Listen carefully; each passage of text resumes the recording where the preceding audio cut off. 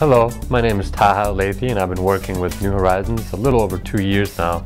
I instruct on such things as SharePoint and Microsoft Dynamics CRM. One of the very common questions that I get during class SharePoint is what are content types? And content types, I want you to think of them as self-managing forms. So for example, an expense report. You create that expense report template within Excel.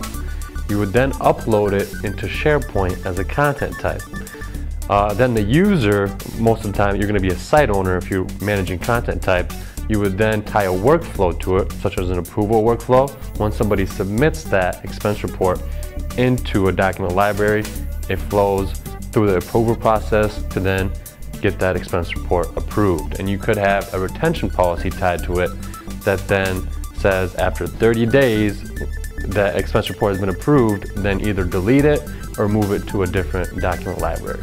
So if somebody wanted to learn how to create and manage content types, I recommend that person takes the site owner class. So SharePoint site owner, make sure that you're in the correct version. So if you're using 2010, take site owner for 2010, 2013, same thing, site owner for 2013.